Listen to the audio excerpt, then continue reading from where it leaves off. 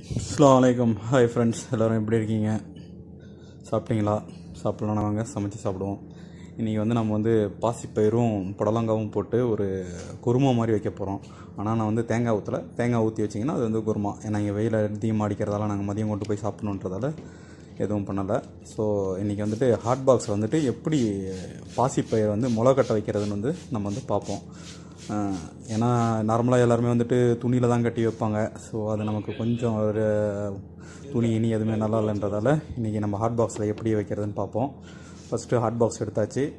Hot பாக்ஸில் கொஞ்சோண்டு தண்ணியை தெளித்து விட்டுட்டோம். ஸ்ப்ரேயால் தெளித்து விட்டுட்டு டிஷ்யூ பேப்பர் வச்சுக்கிறோம்.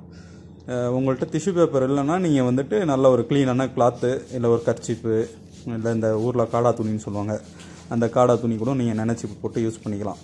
ஸோ அதனால் நான் டிஷ்யூ பேப்பர் போட்டிருக்கேன். ஃபஸ்ட்டு லேயர் போட்டு அதையும் கொஞ்சம் ஸ்ப்ரே அடிச்சுட்டு அதுக்கு முன்னாடி பார்த்தீங்கன்னா இந்த பாசிப்பயிரை ஒரு 8 மணி நேரம் ஊற வைக்கணும். ஊற வச்சு நம்ம தனியாக வச்சுட்டோம். ஸோ அதில் தான் நம்ம எடுத்து போடுறோம். ஊற வச்சு 8 மணி நேரம் ஊற வச்சுட்டு அந்த பாசிப்பயிரை எடுத்து இந்த மாதிரி போட்டுட்டு எவ்வளோ தேவையோ உங்களுக்கு அளவு எவ்வளோ தேவையோ அந்த அளவுக்கு நீங்கள் போட்டுக்கலாம். இந்த பாசிப்பயிர் நல்ல ஒரு குளிர்ச்சி. அதனால் இந்த முளை கட்டியது சாப்பிட்டிங்கன்னா நல்லா ஹெல்த்து அப்படின்ட்டு சொல்கிறாங்க. இப்போ நம்ம அதை போட்டாச்சு. போட்டதுக்கப்புறம் மறுபடியும் மேலே ஒரு லேயர் டிஷ்யூ பேப்பரை போட்டு தண்ணியை ஸ்ப்ரே பண்ணி அடித்து நல்லா டைட்டாக மூடி வச்சுருவோம். 8 மணி நேரத்துக்கு ஒரு தடவை நீங்கள் மேலே இருக்கிற பேப்பர் காஞ்சிருந்ததுன்னா மறுபடியும் இந்த மாதிரி தண்ணியை ஸ்ப்ரே பண்ணி வச்சிங்கன்னா இன்னும் நல்லா உங்களுக்கு வளரும். அது லாஸ்ட்டில் வீடியோவில் லாஸ்ட்டாக வரும். ஏன்னா அது 2 நாள் கழித்து எடுக்கிறத 2 லாஸ்ட்டாக போட்டிருக்கேன். இந்த மாதிரி போட்டுட்டு அந்த ஹாட் பாக்ஸை நம்ம மூடி அப்படியே வச்சிடலாம். வேறு ஒன்றும் பண்ண தேவையில்ல. 8 மணி நேரத்துக்கு ஒரு தடவை நீங்கள் தண்ணி இந்த மாதிரி ஸ்ப்ரே பண்ணி விட்டிங்கனாலே போதும். நல்லா சூப்பராக வளர்ந்துருக்கும். வாங்க இன்றைக்கி நம்ம புடலங்காவும் பாசிப்பயிரும் போட்டு எப்படி குழம்பு வைக்கிறதுன்னு பார்ப்போம். நான் ஒரு நீளமான புடலங்காய் எடுத்திருக்கேன். அது ஒரு 3/4 கிலோ வரும். ஒரு 2 முழு வெங்காயம், ஒரு 2 தக்காளி, சின்னதாக ஒரு 2 தக்காளி, 1 ஸ்பூன் அளவுக்கு 1/2 ஸ்பூன் அளவுக்கு மஞ்சத்தூள், 1/2 ஸ்பூன் அளவுக்கு சோம்பு, 2 ஸ்பூன் அளவுக்கு மிளகாப்பொடி, 2 ஸ்பூன் அளவுக்கு மல்லிப்பொடி, 1 ஸ்பூன் அளவுக்கு உப்பு எடுத்தாச்சு. அதே மாதிரி 2 டேபிள் ஸ்பூன் அளவுக்கு இஞ்சி பூண்டு விழுது, கொஞ்சோண்டு கருவேப்பிலை, பச்சை மிளகா,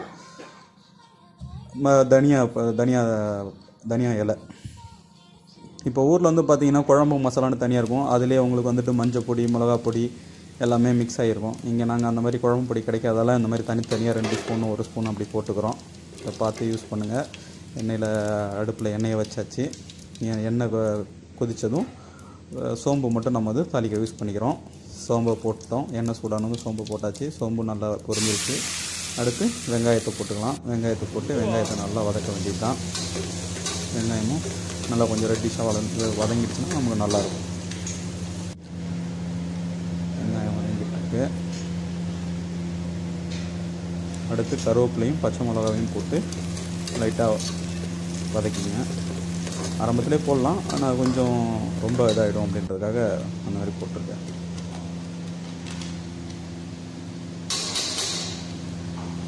இப்போ நல்லா ப்ரௌன் ஆகிடுச்சு. அடுத்து நம்ம இஞ்சி பூண்டு பேஸ்ட்டு 2 ஸ்பூன் அளவுக்கு சேர்த்துக்குவோம்.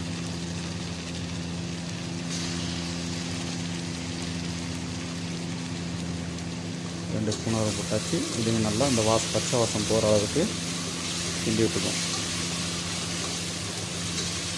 எல்லாம் பாசிப்பயிர் போட்டு செஞ்சுருப்பாங்க. ஸோ அதனால் நம்ம புதுசாக ட்ரை பண்ணுவோம் அப்படின்ட்டு புடலங்காயில் பச்சை பயிர் போட்டு நம்ம செய்கிறோம். அதுவும் நல்லா தான் இருந்துச்சு. ட்ரை பண்ணி பாருங்கள். வெங்காயம், இஞ்சி பூண்டு எல்லாம் நல்லா வதங்கிருச்சு. அடுத்து தக்காளியும் போட்டு நல்லா வதக்கிக்கலாம்.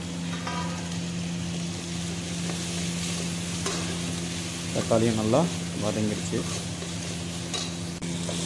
இப்போ இது கூட தக்காளி வதங்கினதுக்கப்புறமேட்டு புடலங்காவும் ஊற வச்ச பச்சை பயிரையும் 2த்தையும் ஒன்றா சேர்த்து நம்ம கிண்டி விட்டுக்குவோம்.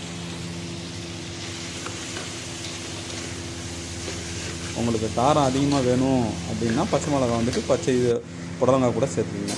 இல்லை உங்களுக்கு காரம் கம்மியாக வேணும்னா ஆரம்பத்தில் நீங்கள் சேர்த்துக்கலாம். இது நல்லா வதங்கணும். ஒரு 10லேருந்து 15 நிமிஷம் மீடியம் ஃப்ளேமில் நல்லா வதங்கிடுச்சுன்னா அதுக்கப்புறமேட்டு நம்ம மசாலா பொடி போட்டு தண்ணி ஊற்றி கொஞ்சம் கொஞ்சமாக தண்ணி ஊற்றி அதை மசாலா வாசம் போகிற அளவுக்கு நம்ம வதக்கிக்கலாம். இப்போ போட்டாச்சு. எல்லா மசாலாவும் போட்டு இப்போ நம்ம வதக்கிட்டுருக்கோம். கொஞ்சமாக தண்ணி ஊற்றி கிண்டி விடுவோம்.